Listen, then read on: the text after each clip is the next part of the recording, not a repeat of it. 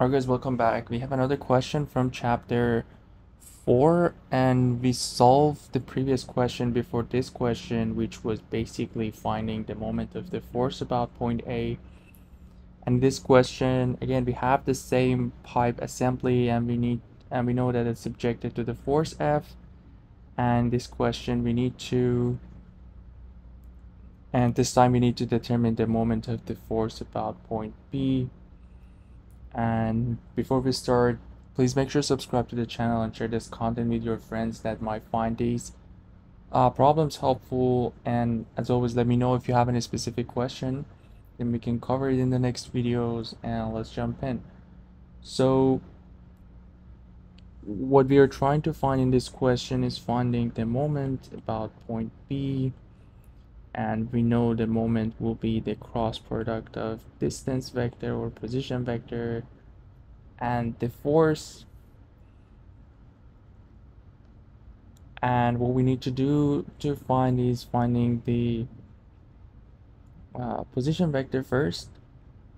And as we covered in the previous question, the line that connects the point that we are finding the moment about, which in this question is point B, to the line of action of the force, which will be this. So any line that connects this point B to the line of action of the force can be our R. And since the easiest one is the C, since we have the coordinates of C, we're gonna go with point C. So we have the position vector of RBC, or we can show it like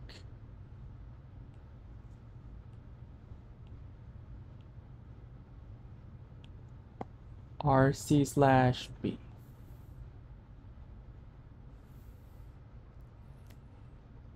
So what we are trying to find is RBC, and all we need to do is to find the coordinates of C and subtract that by B.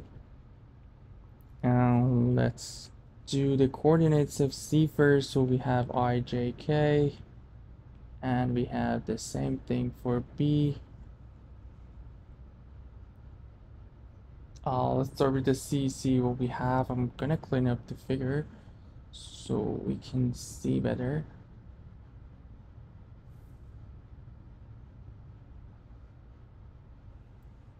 So let's go with the X component of the point C, and as we can see, B and C are in the same plane of YZ, somewhere in here. So this will be in the same plane, which means the X in here is same as what we have in here. So for C we have 0.5 for X component, and as we can see, B has the same X component too, as they are in the same plane.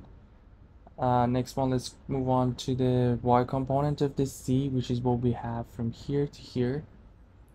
And if we want to find that, we have some distances that we can figure that out, and we need this distance plus this distance, which is 0.4 plus 0.7, so we get 0.3, which will be 0.7. And we can see that point B is in XZ plane, so there is no Y for point B. And last one, let's go to the Z component, and as we can see, we are in the negative side of the Z axis, and we are 0.3 down the XY plane. So that would be for C, and as we can see, the point B is on X axis, which means there is no Z component. And if you do that, we'll find just going to subtract each of these two, and if we do that, negative, negative, negative, we have 0.5, 0.5, which is 0 for I. We have 0.7 minus 0, 0.7 for J, and minus 0.3 for K. And now that we have R, we are good to go with The determinant that we have for finding the moment is going to clean up the figure and what we have in here. So all we need to do is to find the determinant, which we have I. The first row is the second row in here would be R, and the third would be F. What we have for I is for R is 0 for I component, 0.7 for J, and minus 0.3 for K component or Z component, and the force is already in the vector form in the question. We have 600 for I, 800 for J, and minus 500 for K.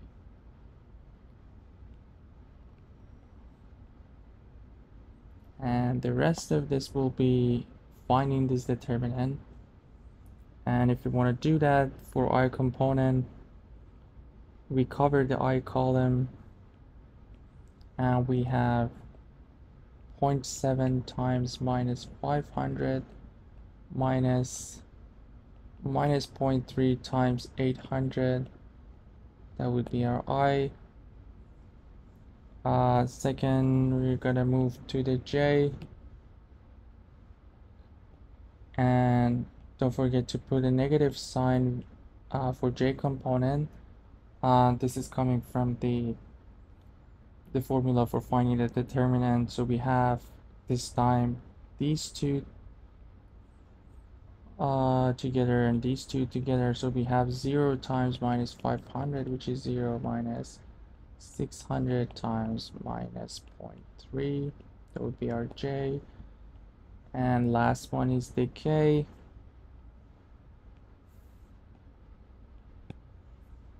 And for finding the Z component, we're going to cover the Z column, and we have 0 times 800 minus 0.7 times 600.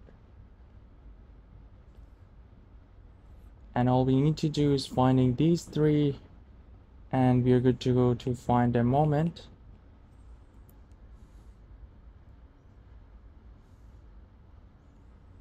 So if we calculate this, we'll get minus 110 for I, minus 180 for J. You know this will be 0, so we'll have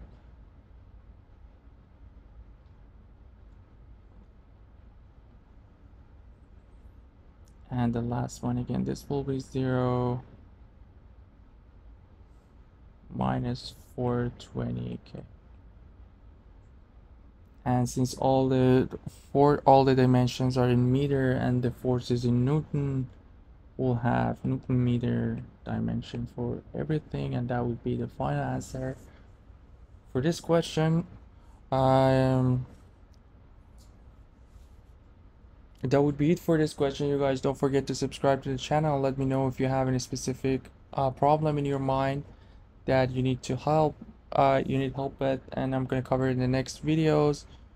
And you guys take care. I'll see you in the next one.